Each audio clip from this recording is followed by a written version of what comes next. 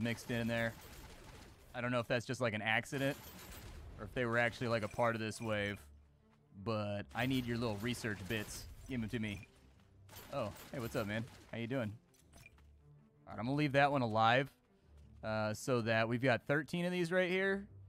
I don't know if that's going to be enough. We'll kill him real fast, though.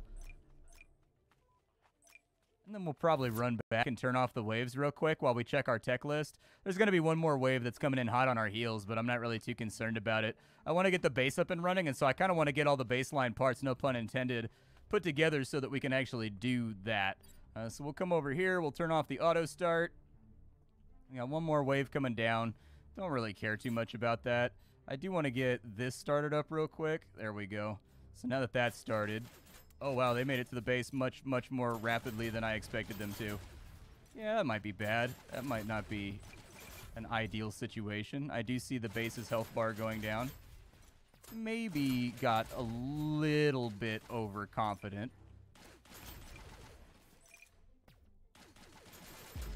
There we go. All right, so they've been knocked out. Wave is done. Let's get all their research parts real fast and anything else that can be thrown into the inventory. I think I'm full up right now, too, because these are parts right here that we can loot. And so, unfortunately, let me throw things into the recycler. So, you got to throw those in there. Can I, like, shift-click these? I don't know if I can. Maybe. Control-click, possibly. Ah, you can right-click them in. Okay. Actually, I think I need those. I don't want to break those down. All right, so we got a few more bits and bobs and parts, and we can pick up these little guys over here. Hoverbot boosters. Dude, if I can make a jetpack, I'll be so happy. Every splat needs his jetpack, man. That's just one of the unwritten rules of life. All right. So we've got goodies. We're over here refining the hell out of this. Let's go ahead and see what tech levels we can get to. So we've got energy storage. Probably going to need that for the laser. We'll get that going. How long is that going to take? Oh, not that long. Just 2 ticks. All right. Oh, never mind. I'm not sure what happened. It's going to take multiples of ticks. It feeds in like one of these little, I don't know, cell drives or whatever they are, one at a time. All right. And does that get me to the laser battery? It does. All right. Give me the laser battery. What's the electromagnet do, by the way? Metallurgy 1. I think that just lets us make storage crates. Power system storage might be a smart idea after this, too, because we're going to go on like a glut of base building after we get these first couple bits and pieces down. Okay, so inside my build menu, what kind of fun new things do I have available? So I have enough stuff for the laser. Let's build one of those. And I'm assuming that the laser is going to have to be controlled by like a battery or something. Like it's going to have access to that. There we go. So we got our little turret right there. Sweet, dude. Stays on as long as the device gets power. So the battery is going to require a poisonous plant in order to get our hands on. Luckily, I feel like I saw poisonous plants over here. So that's not going to be like a super hard acquisition. Let's go ahead and run on in here. There we go. They got a little bit of a weird selection area. But you'll find it. There we go. That one didn't. Any more up here? I do need Martian rocks so I can build some like retaining walls around the base to keep it safe.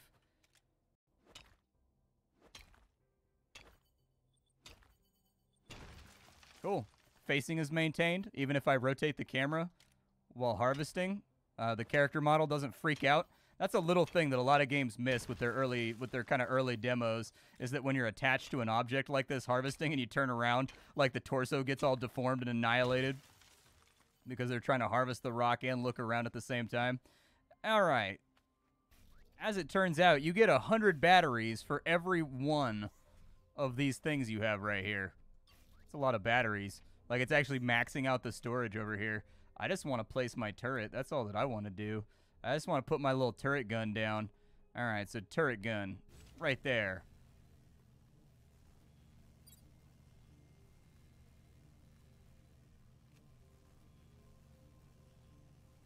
All right. I think it's got a battery. I think it's good to go. Oh, I can power it on and I can power it off. Okay, so I can control these with switches probably at some point too. Ooh, that'd be fun. Let me get another wave. I want to see how the laser does. I want to see how it does out here. Like, does it automatically track? Like, what does it do? Let's find out. Little gun right here. All right, little gun. I turn you back on.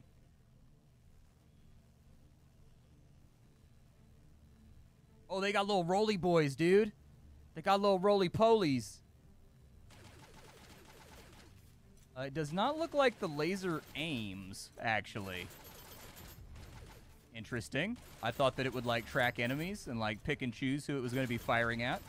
Maybe I've done something horribly wrong. I don't know. It's possible that I rigged this thing up improperly.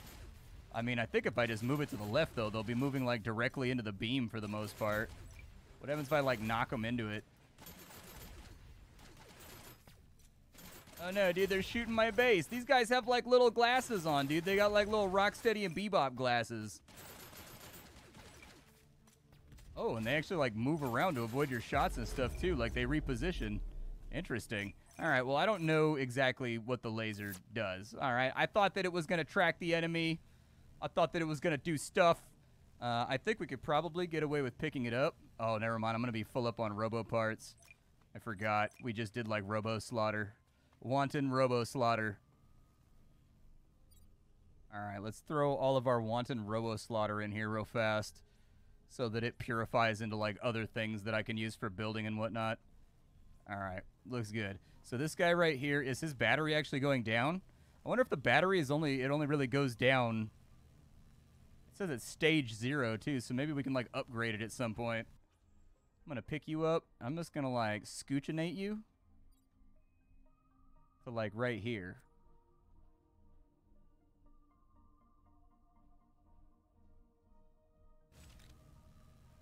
And, like, maybe they'll fly across it this time. I don't know. So we've got a bunch of scrap. Let's play around with the building for a second. So we can get the scrap roofs right, or we can get the scrap walls right here. Putting some of those in to protect the base seems like a pretty good idea. So I'm just going to queue up a whole bunch of these so that I can slap them down wherever I don't want the aliens to pass. That way we can, like, hold our own, basically. I don't know how I put down the floorboards. It doesn't appear as though I have the floorboards right now. It's probably something that I have to research. So I'll probably take a look in a second and see if I can find that. Oh, the scrap build panels don't actually build walls. They build on the floor. Gotcha. Oh, and you can swap between the two as you desire to do so. Okay, yeah, let's get the base inside, like, a little protective encasement here. Like, I'll leave this open right here. Doesn't look like we can get that close, though. Okay. Yeah, looks good to me. Like, I'm all right with what we've got going on. Like, our own little kind of, like, contained area. Okay. Yeah, let's see how they do. Let's pull in the robots for one more wave.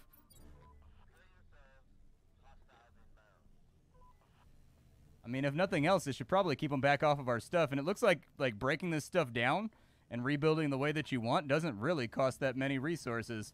I wonder if they repath now that I have a wall down.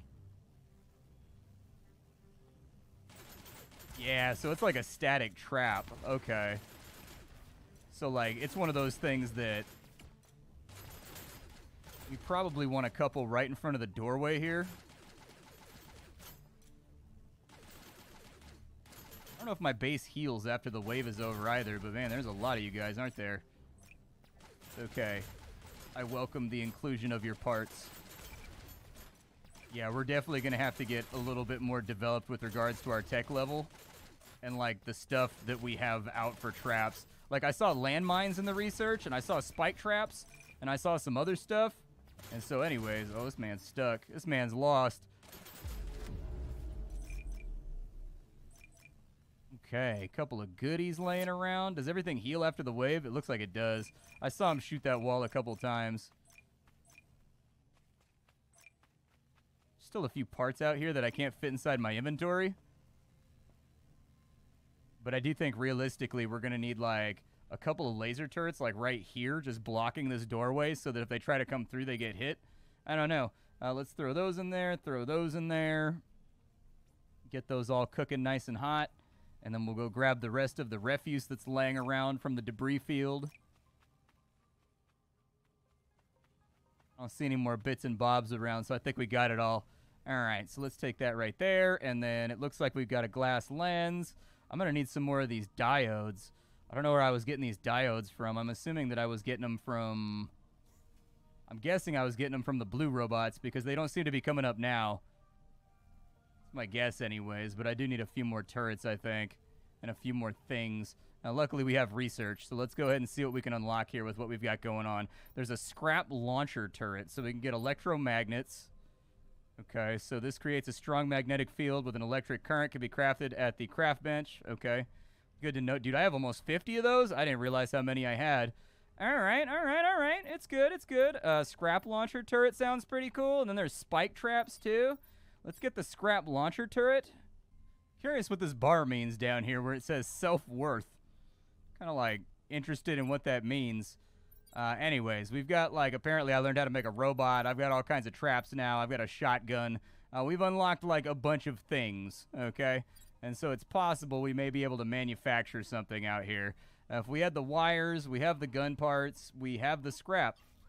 So sure, let's make a shotgun. Looks like it's going to take a minute for that to get finished off. So there's obviously probably other tasks that we can undertake here. Go back to the full item display.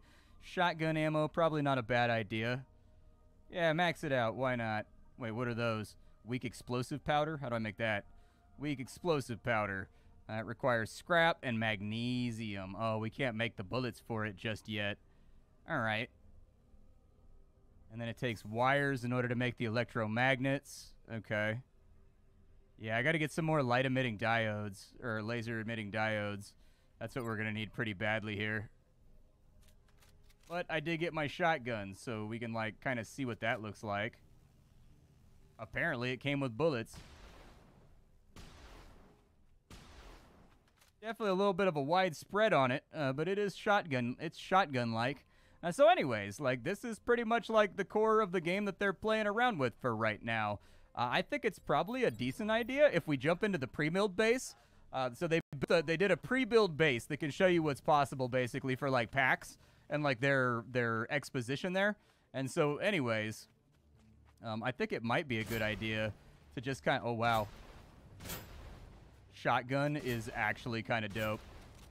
I did not expect the shotgun to be this sick. Dude, the shotgun doesn't care. Dude, a video game with a good shotgun? Oh my god.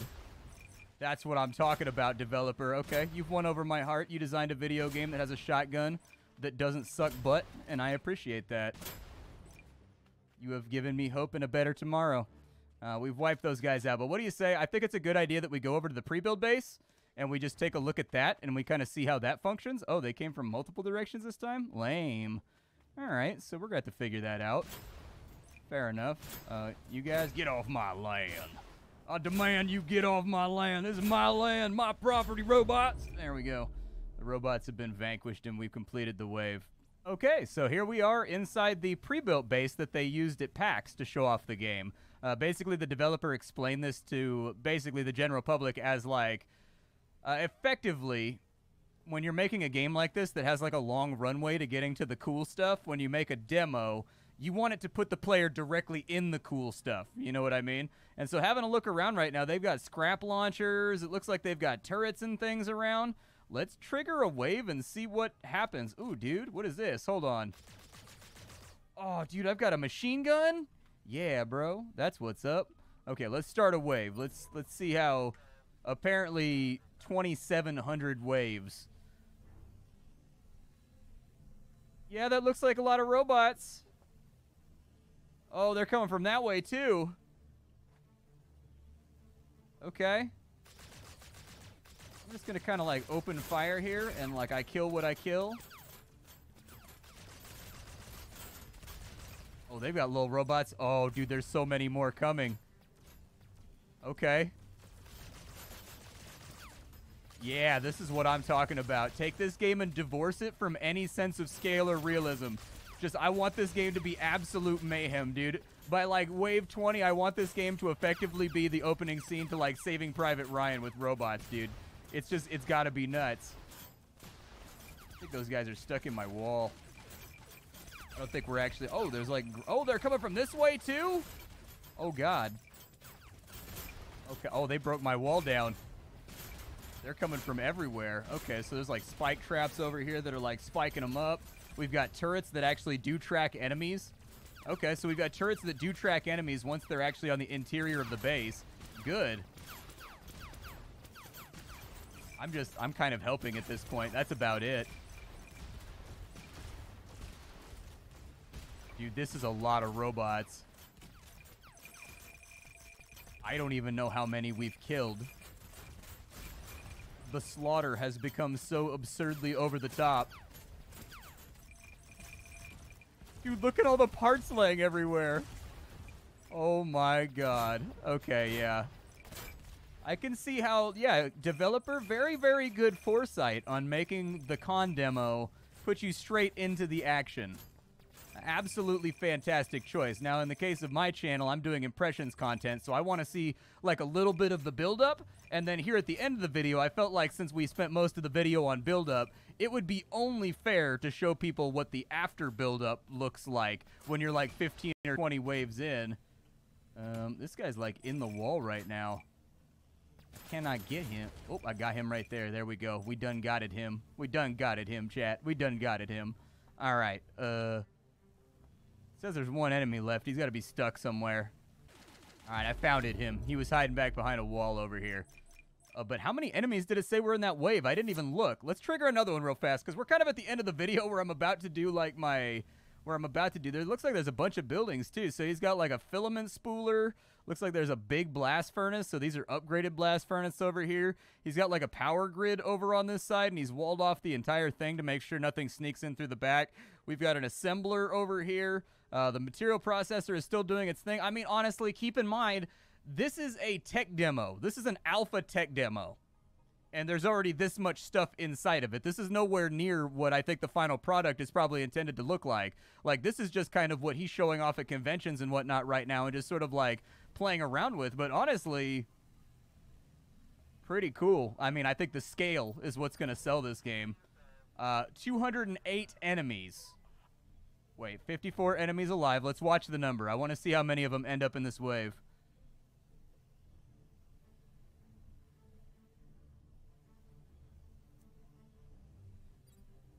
Okay, it's up to 72. 75. I don't even care if they kill the base. 94. I just want to see to 110. Okay. The amount of robots continues to grow. Is that the extent of the wave right there? I think that's the extent of the wave. So there was 100 robots in this wave, which is actually quite a lot if you consider the graphical fidelity of the game and all the lighting and the shaders and everything else too. Like, honestly, the fact that the game has only lost like 4 off the frame rate right now with 100 robots calculating like paths and AI and everything else, actually kind of impressive.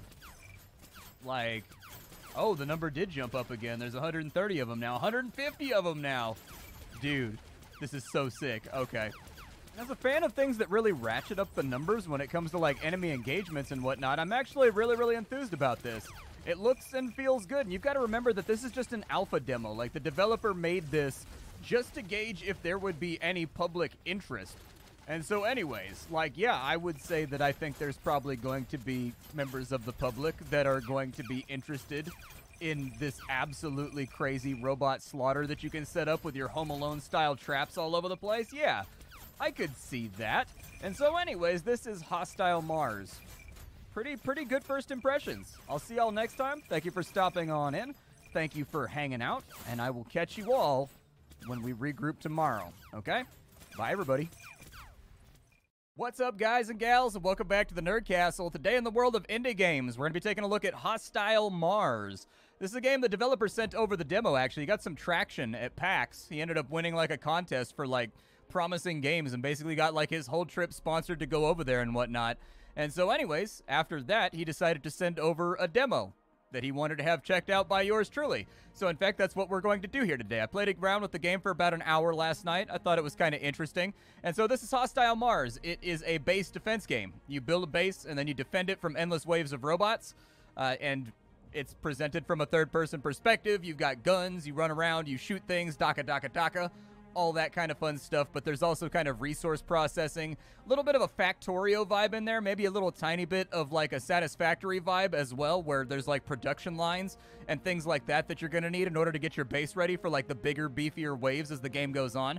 And so anyways, we're going to dive on in today for about 30 minutes. This will have edits in it, so I'm sorry about that, but there is resource gathering and whatnot, and I'm just going to clip all that stuff out so that we can maintain a certain level of momentum as we go forward with the video.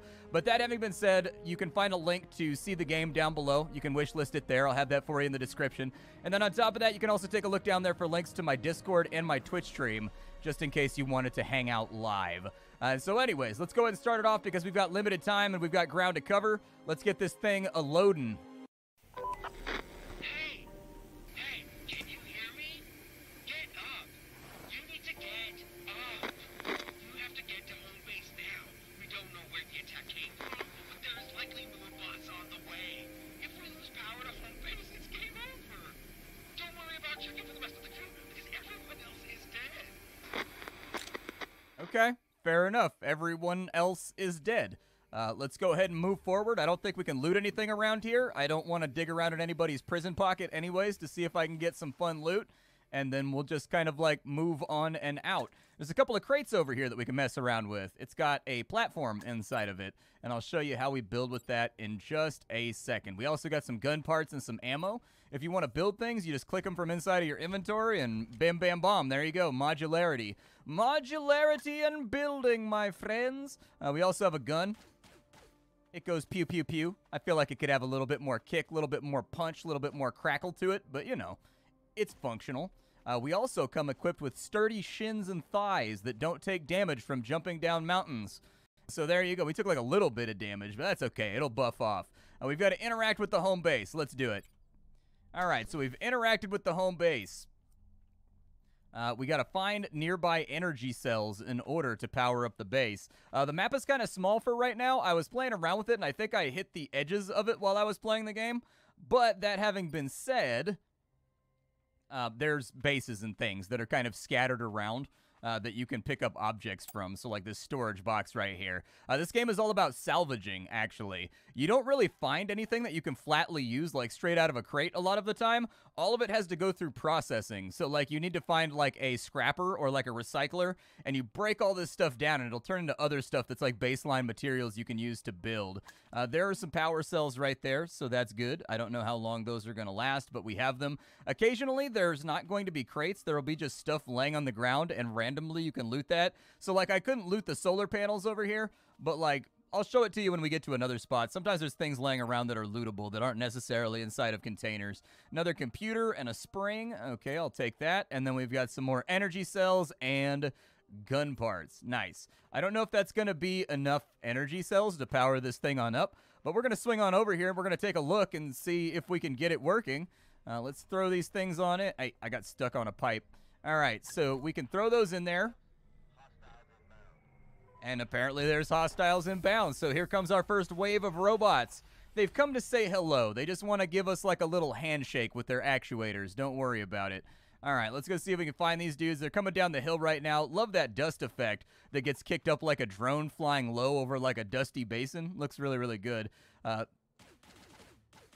Okay, that's one robot down. That's another robot down right there. I'm just going to fire wildly down the corridor. And there you go. We've defeated our first wave of robots. The fun thing about this game, one thing that's like really, really cool is all the parts on the robots, like when you destroy them and they break apart, they're actually lootable. Like you can pick up all the little robot parts. And in fact, you're supposed to, because these little guys right here in the top left-hand corner are how you advance your tech tree and get further on into the game. And then the rest of them are going to be available for processing, basically, so that you can turn them into materials for building things. So let's go ahead and open up the tech tree, since that's what it wants us to do next, and we will take a look at it. We've got scrapping over here. We can build ourselves a blast furnace if we have one of the red robot parts. We do. So we'll start that real fast so that we can get our blast furnace. There it is. We now have a blast furnace, and it looks like we can also build a wall if we want to. So we can learn welding 1. The other thing we can do is with 80 of the... Ow! Hey, am I getting shot? Hey, relax! Apparently there's a rogue robot over here that wanted the smoke. He wanted to bring it. Oh, there's another one. Shooting feels okay. Impact looks pretty good, and I like the explosions off some of the robots as well. One thing that I can't stress to you enough is how huge the enemy waves get in this game.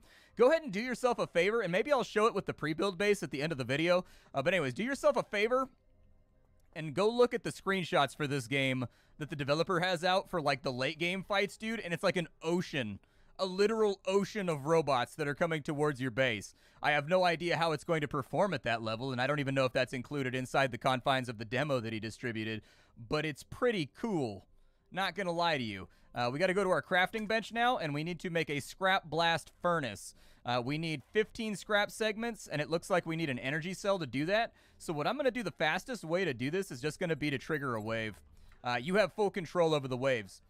You can tell them when to come. You can tell them when you don't want them to come. On top of that, you also have the ability to just chain the waves. There's a little setting in there where the waves will just come one after another until you feel like your base has finally made it to the point where it can't hold anymore. There we go. Drop you. Drop you. Didn't get him. I do like the way they tumble and spin from the impact of the gunshots, too. That's kind of a cool little thing. So we got an energy cell right there. We got some storage drives. I don't think we picked up any more of the scrap metal thingies. So we're going to have to go find some segments around. Luckily, there's like a little duty pile over here we can play around with. So let's see if this duty pile is a duty pile of fortuitousness or a duty pile of depression. Let's go ahead and see. So we've got some scrap over here, and we can actually mine this right here. We have like a big hammer that your character will break out, and there you go. You can pick all those things up. Perfect.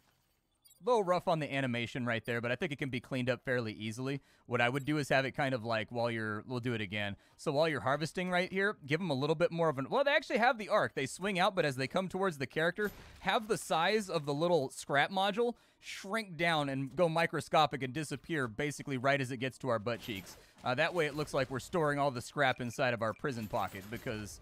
You know, when you're in a deep space exploration, protection type situation, there's no other place I'd rather keep my goodies. Just shove them on in there. Scrap computer. We've got a scrap metal pole. We've got a few more of those guys right there. All right, we can make our blast furnace. Let's get back on over here. God, would you look at that sky? The skybox in this game just looks absolutely fantastic. Like, using those asteroids right there, using the asteroid belt right there, to accentuate depth was a really, really good call.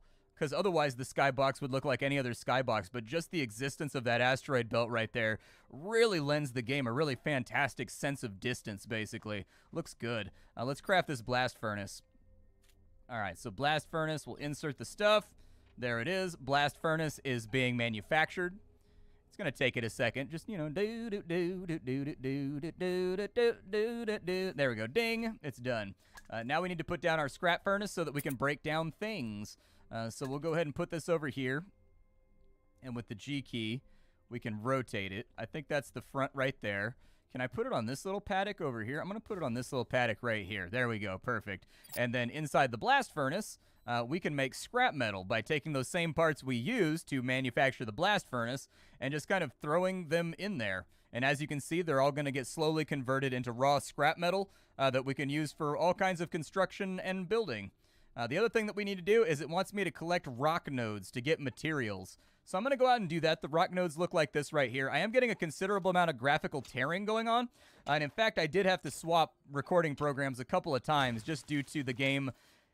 It's weird. The game seems to swap between unlocked and locked frame rates, and it was ruining recordings. And so eventually I found a program that didn't mind. But anyways, VSync would fix all of that because, like, it would just, like, it does have a frame rate lock. That's the thing. Is, like, inside the options, the game does have a frame rate lock. I'm just not super sure.